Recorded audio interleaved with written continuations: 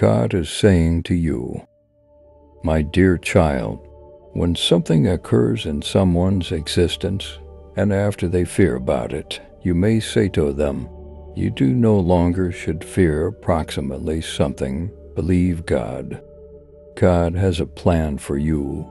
If God permits something to appear in your existence, then it is in your true, but whilst it comes in your existence, will you do, without hearing from others what you had said taught them for your life, like while something occurs on your existence, what will you do?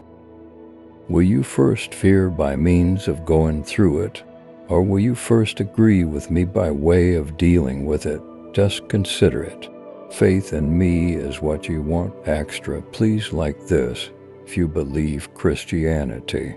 Why you suspect you have got flaws, you have no flaws.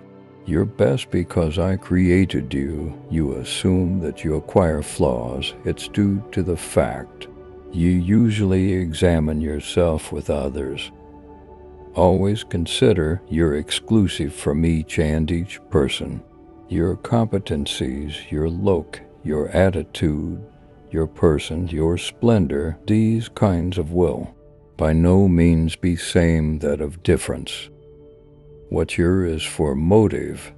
If you do not know the motive, don't worry. In its time, I will prepare you for it. Type amen in the comments. And get blessed today.